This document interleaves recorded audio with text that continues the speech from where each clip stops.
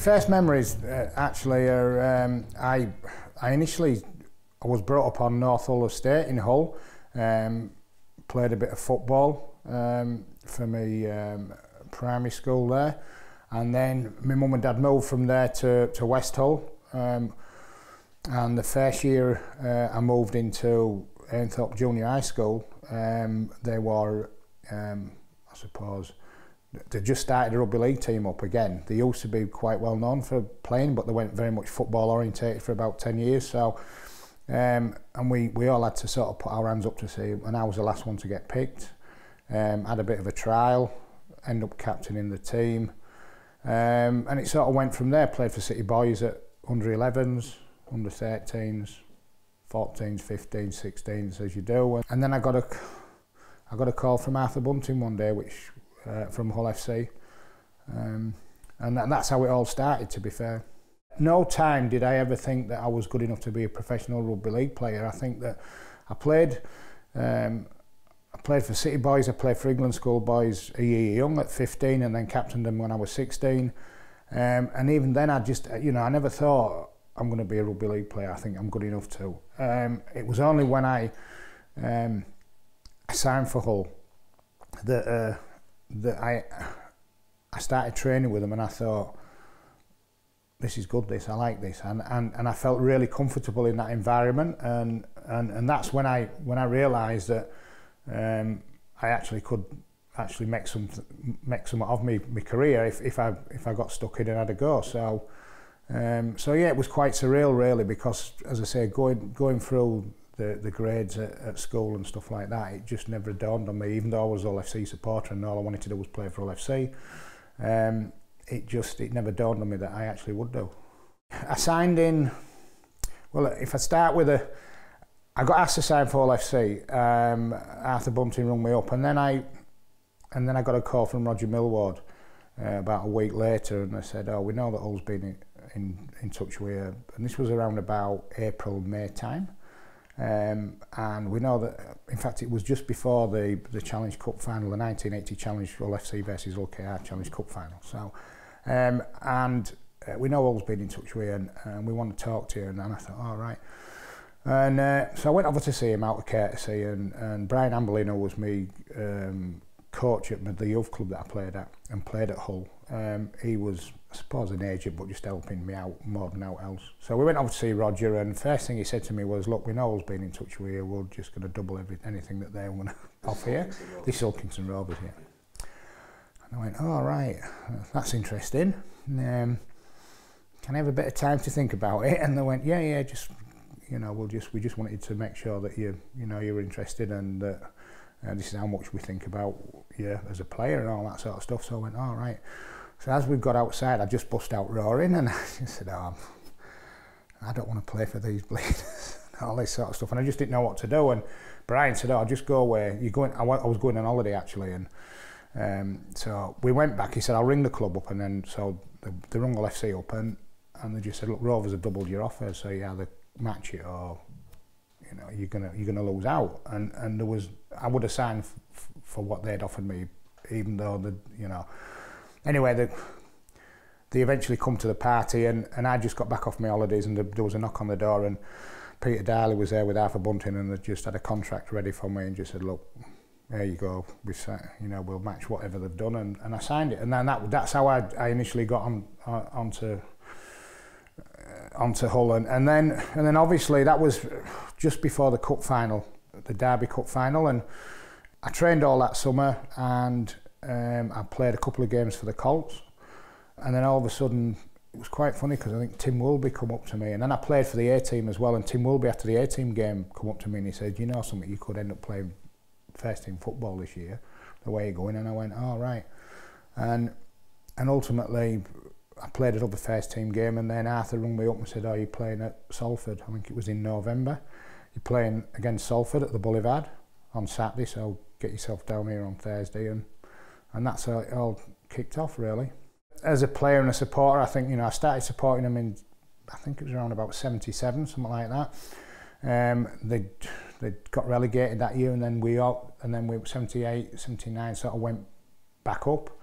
unbeaten, and I went to every game that season. It was a remarkable period in the club's history, and then to sign on from was absolutely phenomenal. And then, getting the likes of the Kiwis, Gary Kemble, James Luluwai and Denawara at first, and obviously with Sterlo and John Muggleton, just added to the squad. And I think the squad went from a team that was renowned as plodders with a bit of skill in knocker to an exciting all-round team once the Kiwis come over and stuff like that. I think and to dominate the game like we did for maybe 5 years was absolutely fantastic, and it was a very special squad to be part of.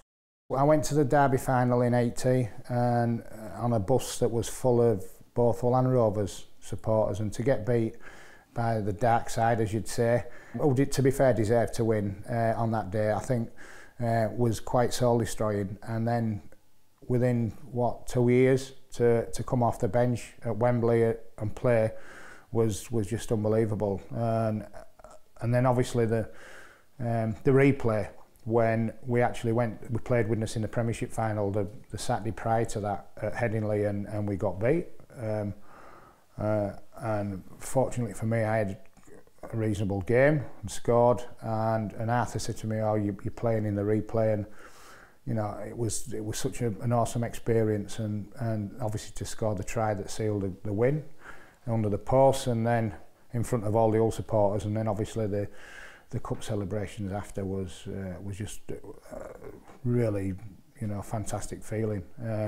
The year after we went to Wembley and got beat by Featherstone, which I think that there's a story in that itself, I think, which is probably won't be on here long enough to tell, but I just thought our preparation was very, very poor, to be honest, as a club, as much as a team. So, and we deserve to get beat. Oh, he's going for the line, and he's over! Well, just when we thought Featherstone were down, there's that man Hobbs again. And then obviously the epic in '85, where Wigan beat us, and it's I look back on that final, and that up until this year the club's never won at Wembley, and we had a fantastic opportunity to do that. I missed, I think, 4 kicks. Pressure on Crooks. Already kicked 1 penalty. Oh, he struck it well, but no, not got the direction. And for somebody that was prided himself on being an half a decent kicker, to be fair, and generally kicked most pressure kicks, it was quite upsetting for me, especially being a captain as well. So, but yeah, that was sort of the closing down of the club, really, and in regards to success for a long period of time. Players started to move on, and we had a fairly young team at that time as well, and things just went from bad to worse. Arthur lost his job, I think, a year later. I ended up getting sold to Leeds, along with Scoey, and the rest history, really. And obviously I think the Ellen Road Test match against New Zealand, I sort of redeemed myself to a certain extent. Quite ironic, really, because the penalty came about, I think Denawara smacked somebody, sorry, no, that was it. There was a scrum, I think, and then it all kicked off in the scrum, and then Danes jumped in. Then all of a sudden the police have got involved, and it was round about where the dugouts were, near the halfway line, and then all hell broke loose, and obviously the police got involved, and then when it settled down, and they're all going, "Oh, we'll kick to touch," and I just went. I think there was about 3 or 4 minutes to go, and I said to him, "So just give me the ball, we'll go for goal." And but this is dramatic. It's way out on the touchline. It's 27 yards out, and what a pressure kick. Lee Crooks, the substitute to take it. 6 points to 4 to New Zealand. Everything hinges on this kick.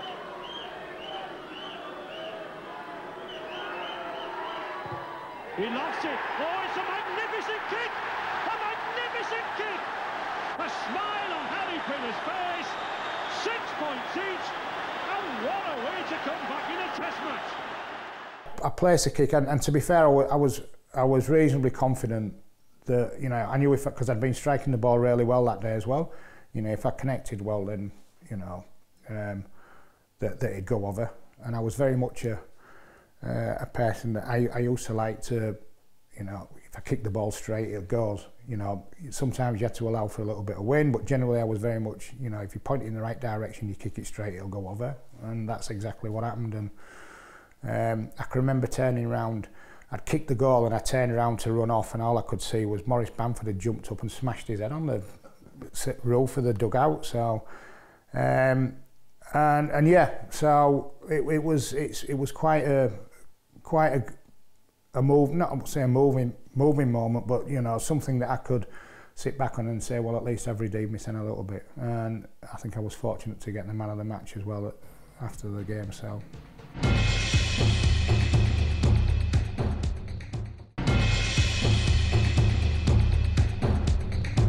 I was fortunate enough to be able to go and play in Australia in 85, 86 and 87. And in 87 I went to Balmain, and I got a phone call after 3 games and said, Ian, I'm going to have to come back. Len Casey was the coach at the time at Hull. And I had to come back to sign on for Leeds, which I wasn't particularly bothered about. And I really didn't want to sign because I'd obviously been a Hull lad and I wanted to get the club back on its feet. Sits up nicely for Hampson on the halfway line. Leeds forwards are up quickly to take him as he tries to run the ball out. And a penalty for Wigan for lying on. First tackle on Wigan, and they get a penalty. Leeds forwards mixing a little bit there as they came in to sort out Hampson early doors. I ain't got a lot of things that I look back on and say I wish I could have done that a little bit differently, but that's probably the only one.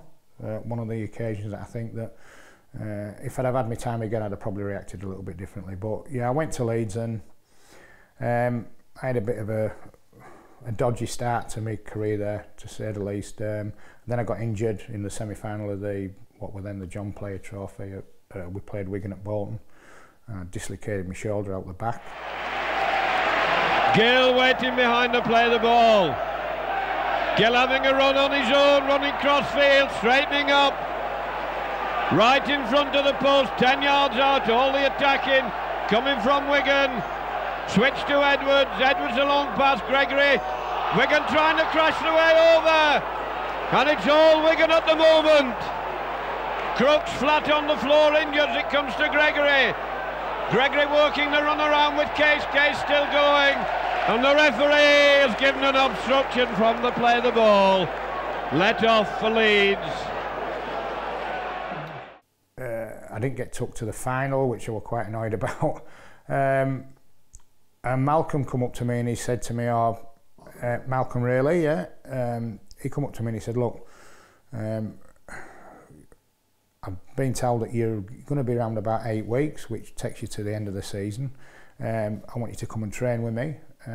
Because if you play one game, then I'll take you on tour, the 88 tour to Australia. And so that gave me an incentive to get my shoulder right. And I trained with Malcolm, as well as training with the club, I trained with Malcolm on my own for quite a substantial time. And the last game of the season was at Castleford against Cass, and I played in that game, and it was, I don't know if they were taking the mickey out of me or what, but I can just remember I was carrying the ball in and John Joyner shouted, watch his shoulder, and that. So Malcolm must have said to him, if he plays, you know, and I just thought to myself, I said, it's bleeding ridiculous this. But to be fair, my shoulder was okay. So the Castleford players were pretty. Yeah, well, they were. I don't know. I think they were doing it out a bit of a Mickey take more than anything else. I don't think that for 1 minute, if I'd have made a line break, that nobody'd come back and jump on top of me and make whether my shoulder were bad or not. But I just can remember John Joyner saying, watch his shoulder, watch his shoulder. So that's how that scenario happened, and I ended up going on tour that year.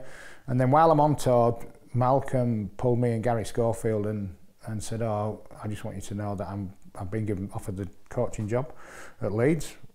Morris had obviously left, and he asked me what my issues were at the club, and I basically told him that I didn't really want to be there and all this and that. And he said to me, he said, well, you know, I'm telling you now because I want you to, are you prepared to play for me and all, will he stay and play? And I went, yeah, not a problem, I'll do that. And I said, but you just need to make sure that the club are prepared to sort my contract out, because at that time when I signed on a 10-year contract because the contract system had just come in.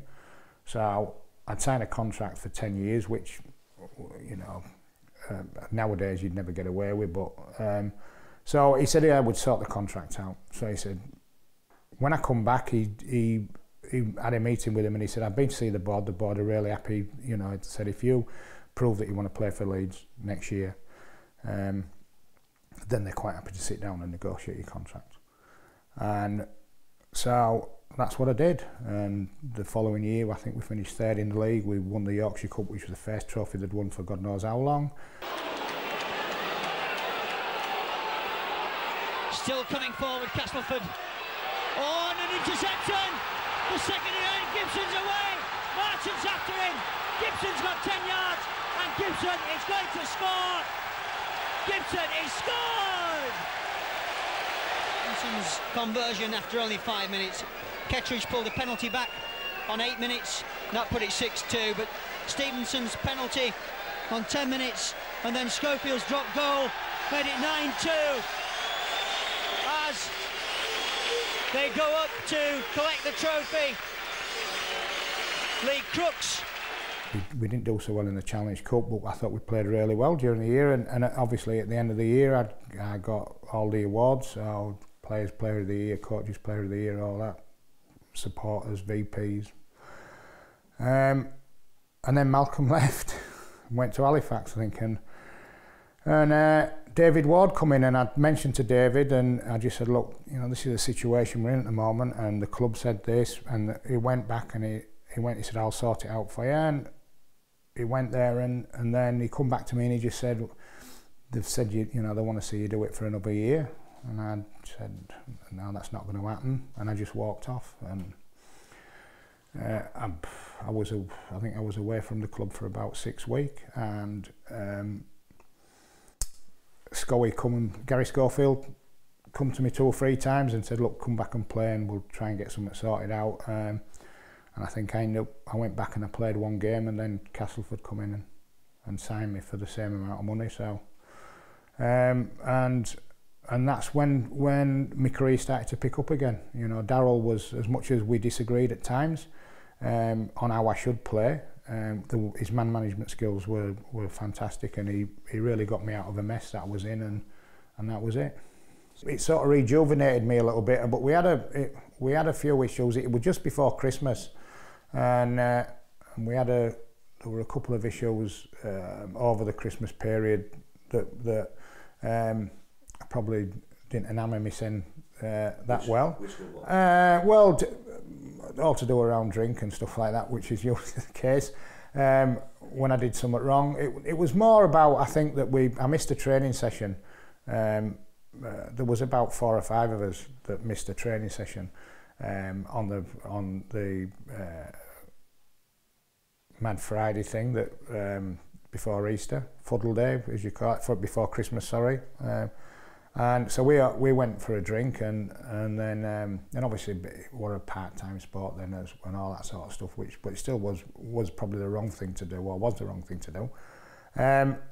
And we went for a drink, and 3 of the lads said, he said, oh, right, well, we're going now, and we're off training. So I said, well, you're going to turn up for training when you've had a drink? And I went, yeah. So, that's something I wouldn't do, actually. I just think, you know, I thought, and we was actually playing,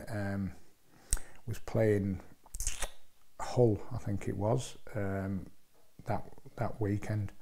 Or over the Christmas period, I think it was. And anyway, I said, well, I'm not going to go training drunk. I might, you know, if I've had a drink, I'm aware. If he's going to drop me, he'll drop me because I'm not trained. And that's what I did with another player, which won't be named, but and that's what happened. And that was probably one of only 2 run-ins I had with Darryl throughout my career there. And he dropped me, and rightly so.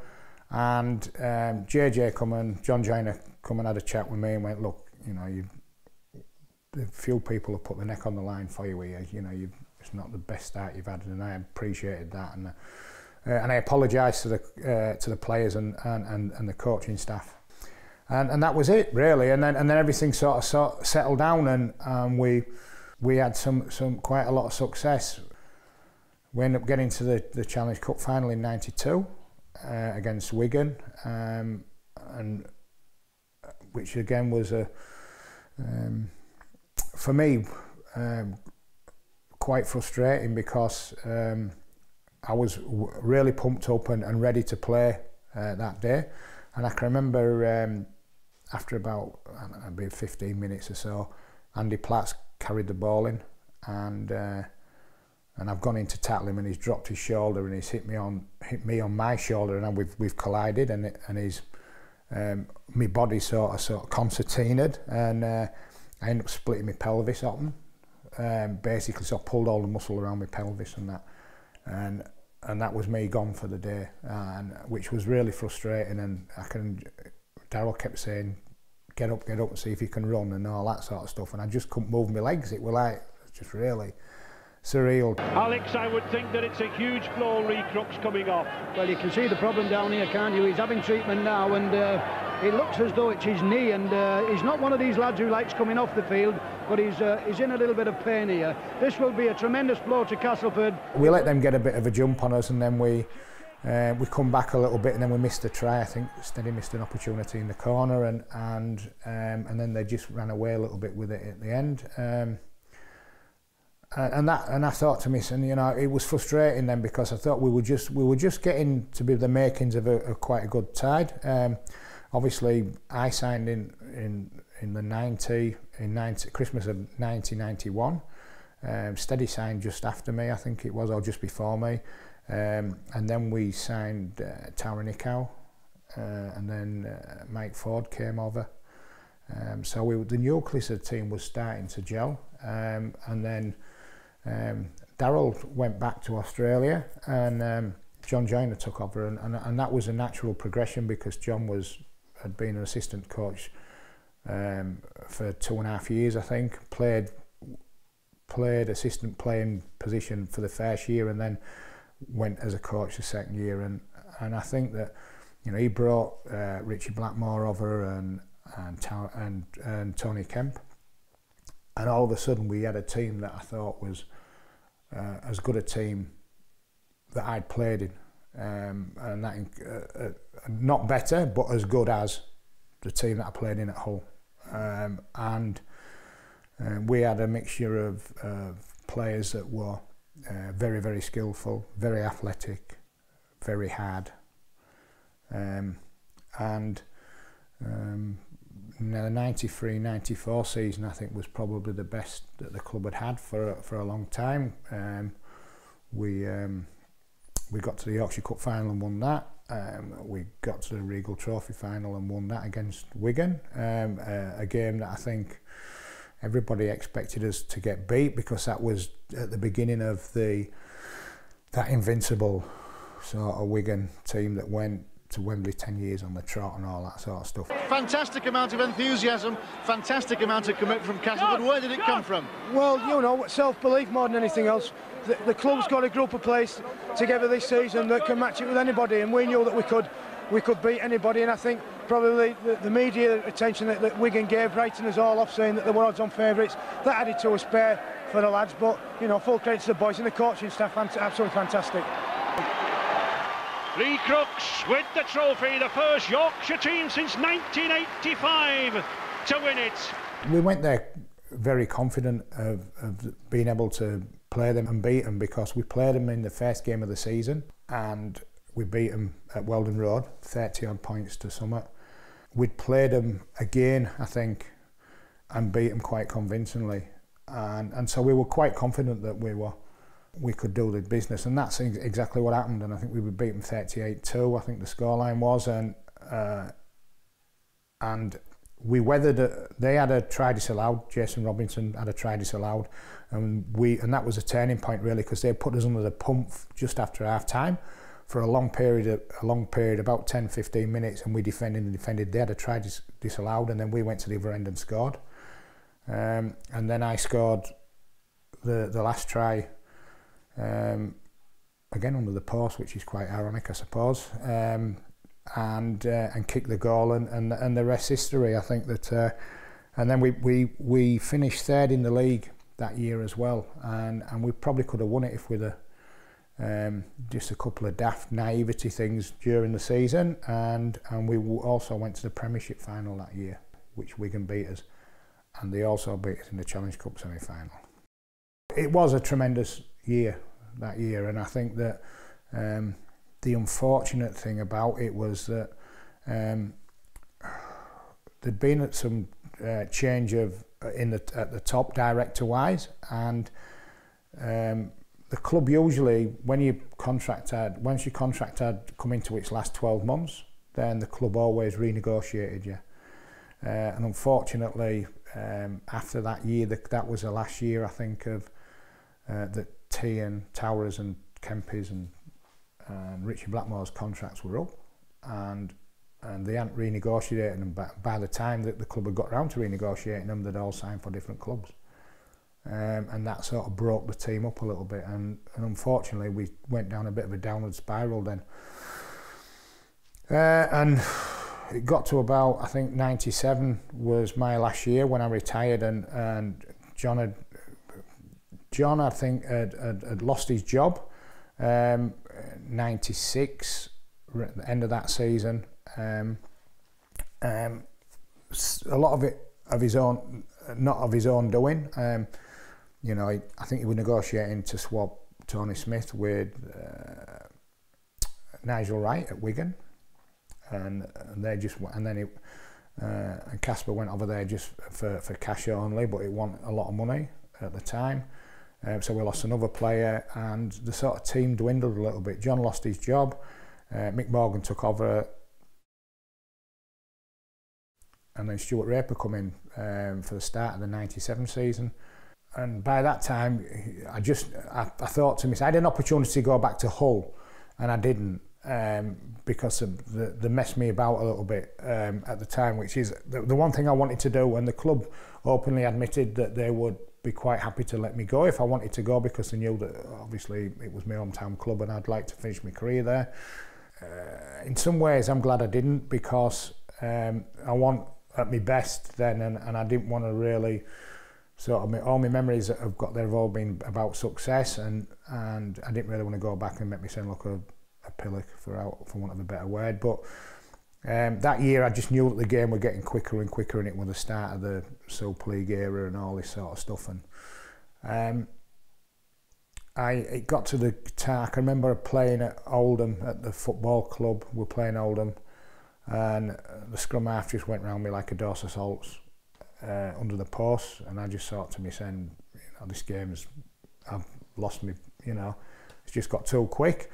And I also had a lot of trouble with my knee as well, and the both of them together, it made it easy for me to say, you know, I'm going to have to retire. I think the big thing was the doc pulled me in and just said, look, Lee, you know, you've had some issues with your knee. I've seen a surgeon, he's seen your things, you need to retire, else you're not going to be able to walk when you finish. And that sort of made the decision easy for me, as much as it was upsetting at the time when I spoke to the players about calling it a day. You know, that was it. And to be fair to Stuart Raper, he kept me on because I still had 6 months of my contract left, and he kept me on the coaching staff, and I helped coach the academy team that year, as well as did some bits and pieces with the first team. So yeah, it wasn't the most ideal way to finish, but you know, I think that the beginning and the end of my careers have always been, I like to look back and think to myself, you know, really successful. The little bit in the middle could have been a lot better, and but you know, as I said, you know, I won't change, apart from the middle bit, I won't change anything. So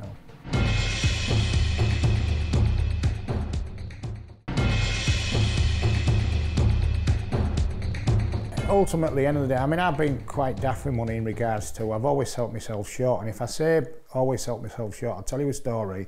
I sound like Max Bargraves there, didn't I? It's a story that reverts back to when I was at Hull, and I asked Knocker, my initial contract when I signed was worth 18 grand. And that was including some money I got up front, some money for playing for Great Britain, some money for playing first team games. And I got all that within 18 months.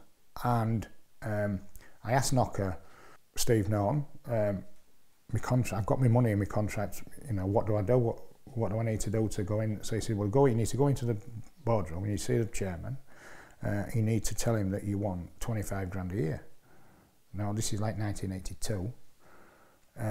You want 25 grand a year for 3 years because you're supposed to be the best player, you want to build a team around you, all this blah, blah, blah, blah. And I went, all right. So I sorted a meeting out with the chairman and I went in and I was just thinking, 25, it's a lot of money, 25 grand. Like my house was only worth 18. I'm thinking, and then I went in and I ended up asking for 15, come out with 10.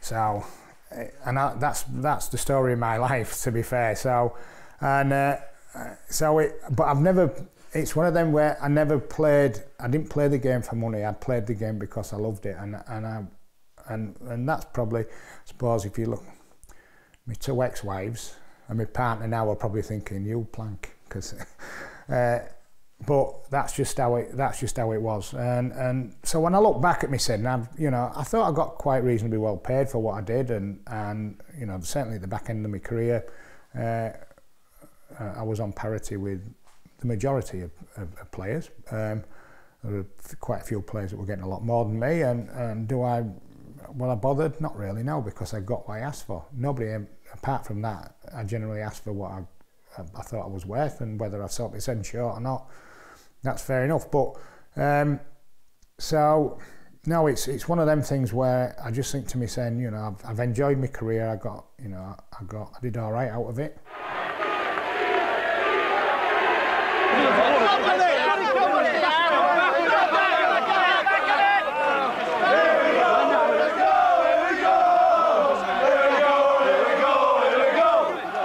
Probably the Leeds bit.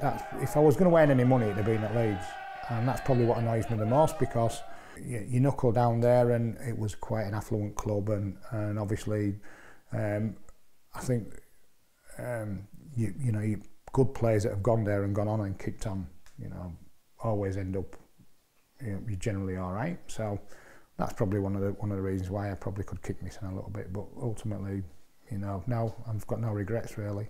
The Leeds bit, it was how it was handled, I think, more than anything else. And then what really upset me was obviously the opportunity where they said to me, you know, we'll sort your contract out if you're sure you want to play for us. Well, look, I don't think you can show a club any more about wanting to play than winning every award that the club had at that particular time. So, and that's what frustrated me. For them to go back on the word was quite annoying, and I suppose at that time I thought to myself that I'm quite a good commodity, so I never used to let people take the mickey out of me more than, you know, and that's really what that did upset me, and it took me a long while, even when I retired afterwards. That was the biggest learning curve I made when that gave me when I retired, is that you've got to remember that you're not the commodity that you was when you were playing, so you had to change your attitude a bit, and it took me a while to get used to that, because but other than that, you know, the Leeds thing, that was purely and simply, you know, if they'd have turned around and said to me, we'll sort you out with a new contract, I'd have stayed. That was the be all and end all of it, to be fair, and they didn't, and so that's why I left. 85, I got a phone call from Paul Harrison from the Sun around about January time, and he basically just said, "Oh, do you want to? Would you like to play in Australia?" And I went, "I've never really thought about it." And he said, "Well, I've had somebody from Western Suburbs come on saying they want a prop stroke second row forward, and obviously I thought of yourself, and if you're interested, I'll put you on to him." And that's basically how it happened. I spoke to Rick Wade, who was the chief exec at the Western Suburbs club at the time, and we sorted a deal out, and I went over after the 85 Cup final. I was with Janet, my first wife then, with Emma and Stuart, my 2 oldest kids. Now Stuart was quite young, Emma was about 3 I think at the time, and we had them 2 on a Japanese airline flight from from Heathrow to Sydney, which took 35 hours. So it was a bit of a traumatic experience flying over, but once we got there, they took me straight to the ground to do a photo call, which were about 7 o'clock on the Saturday morning. Probably not the greatest experience, and then they asked me if I wanted to sit on the bench for the first team, and I went, don't be stupid, basically.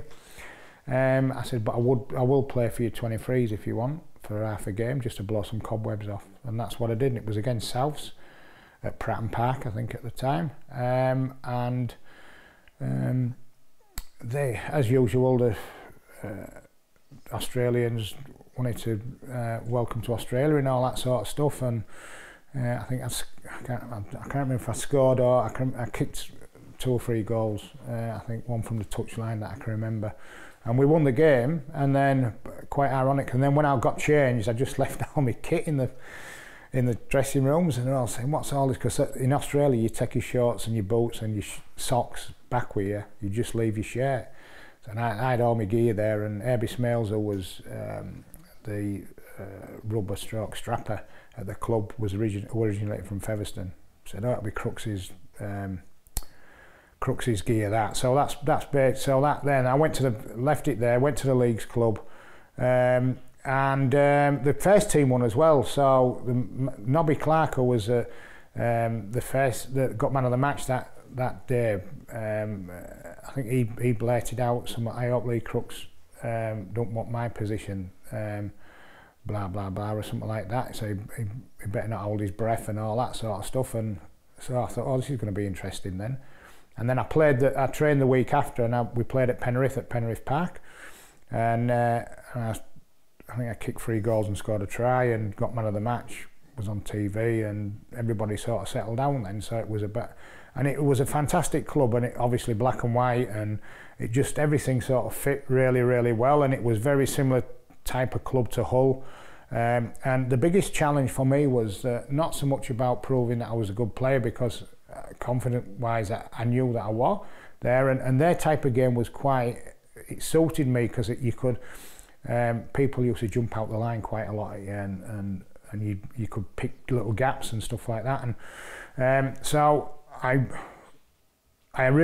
did really well there, and obviously we won 2 or 3 games, I think, that year, and the club was about to go into, I think if they finished bottom, they was going to get kicked out of the league or something like that, and I think we didn't finish bottom. I think we finished second from bottom or something like that. But I think the biggest compliment that anybody paid to me was that one of the people from the New South Wales Rugby League said to Rick Wade after the season finished that that's probably your best signing you've ever made, because he's helped you stay up, the club stay in the comp.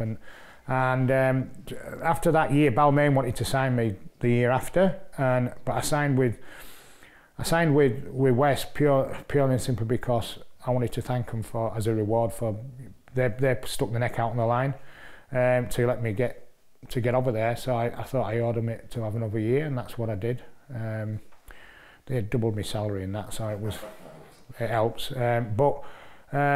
But no, I went there, and then obviously the 3rd year I went to Balmain, and then that's the scenario with Leeds, which sort of soured it a little bit.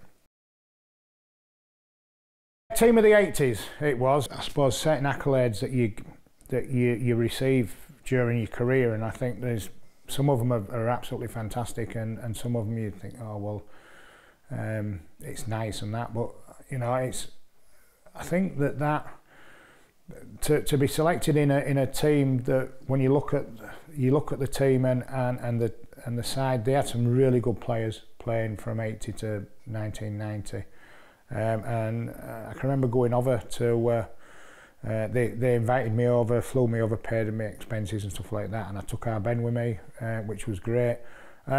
And you know, tremendous award really to, especially in Australia. And as I said, I really, although I only played well, I went over there twice. I won't say 2 years because we went 3 months at a time. So, but to have such an impact on a club and be rewarded for that impact, you know, really is very special. And especially in Australia, which, you know, is renowned for competition and the intensity and whatever. So.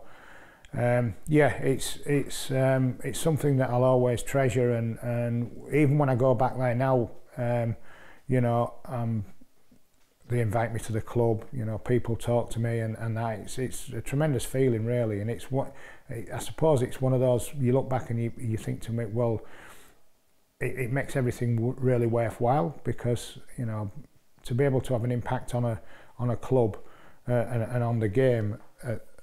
At such a high magnitude, you know, it makes everything just well worthwhile.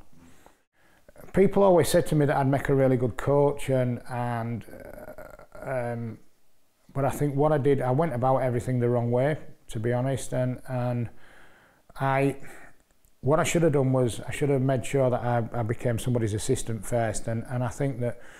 I suppose the ironic thing is that when I retired, I was doing a bit for Sky, and Sky asked me if I'd do the summarising for the academy games when they televised them that first year, and I said yeah, and then obviously I was all set to do that, and then Keithley asked me if I'd be there, I'd come and have an interview to be their coach, and.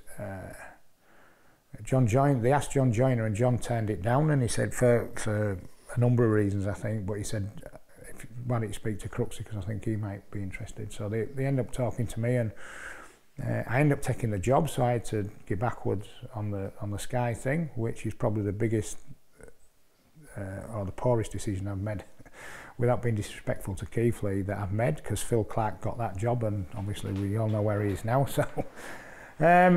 So I went. I did the coaching job. I was head coach at Keithley, and to be fair, I enjoyed it. It's a fantastic club, you know, great people. But it's one of those where you had to learn as you go along, and I got chucked in at the deep end a little bit, and I made some mistakes, and I don't mind admitting that. I think the crunch come the year after. We did all right in the first year. I think there was bottom of the league at the time, and we got them up to mid-table, and the players, you know, really had a dig for me, and it was good. And the problem come the year after, when they got a new owner and he wanted me to talk contracts with players, and I just didn't want to do that. I said to him, you know, that if a head coach starts talking about contracts and money to players, then there's going to be some friction, and then that makes their relationship quite sour.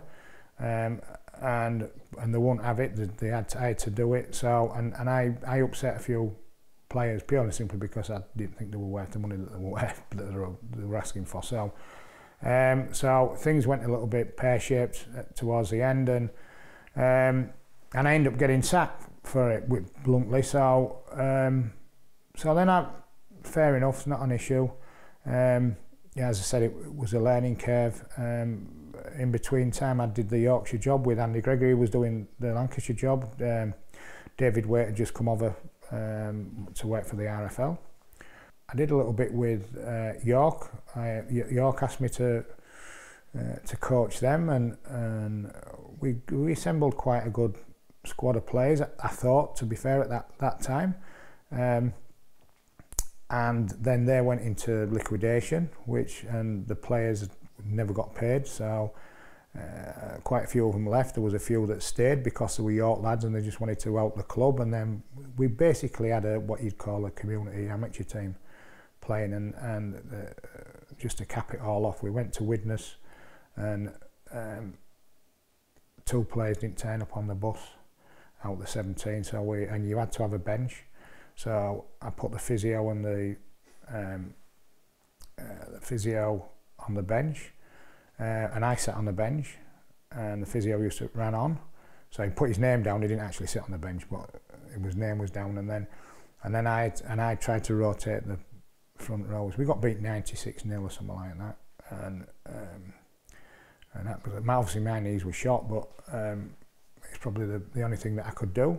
And we got through that year, and then the club just basically said to me, "Oh, you're going to have to reapply for your job." So I went, "What after what's all gone off?" And they went, "Yeah." So I went, "Well, don't worry about it. I won't reapply, and I've had enough of this anyway." So, and that was that.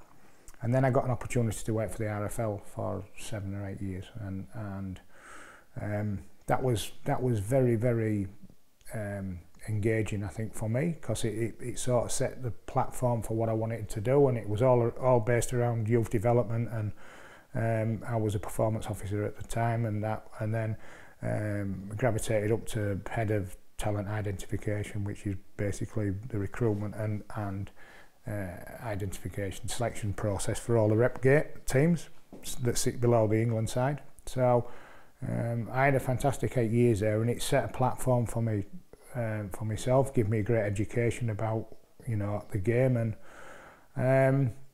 then I sort of got itchy feet a little bit and got asked to talk to Justin Morgan about being assistant coach at Hull KR, which it raised quite a few eyebrows, not only at Hull KR but at Hull FC. But I went there and I had 12 months there, and Morgs were a great coach, and the players were fantastic. I thought that it was, I really enjoyed myself a lot, and I just couldn't see myself really doing that for a long period of time. And then there was an opportunity at Hull for a head of youth, and I decided to go there, which upset Neil Hudgell. I tried to apologise to him and say, it's not about the club, it's about just my opportunities, and there was a couple of things that went off at the club at Hull KR that, again, being promised one thing didn't happen, sort of stuff. But that made my decision a little bit easier to move over. So that's what that was that, and I went and I had 12 months at Hull, and then they relinquished that position at that particular time because they had a restructure. Kath Everington was at the club at the time, and James Rule was the chief exec. And they were looking to go in another direction. So I ended up sort of leaving that role, and that was it then, really. I think until the Serbia thing was quite interesting, because the RFL asked me to do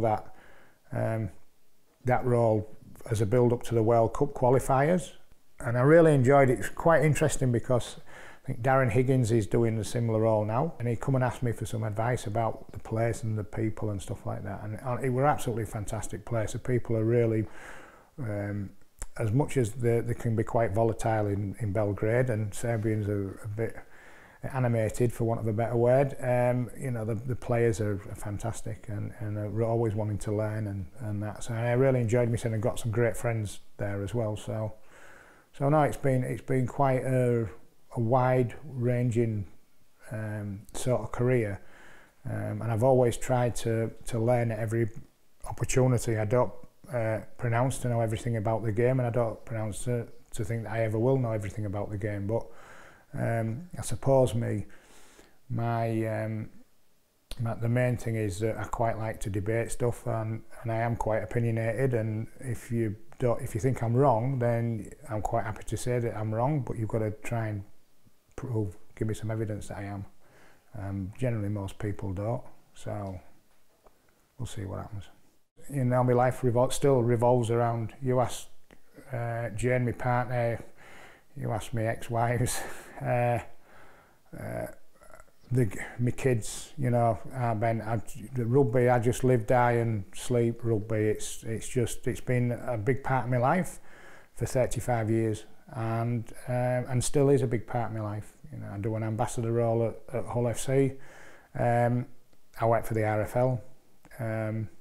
I'm based up in Newcastle, seconded to Newcastle Thunder Rugby League team, running their academy now, and it's just, it's a fantastic experience, and I think that, when the day comes when I've got nothing to do with Rugby League, then I can see myself being quite a lonely person. And it's a beautiful magnificent kick from Lee Crooks.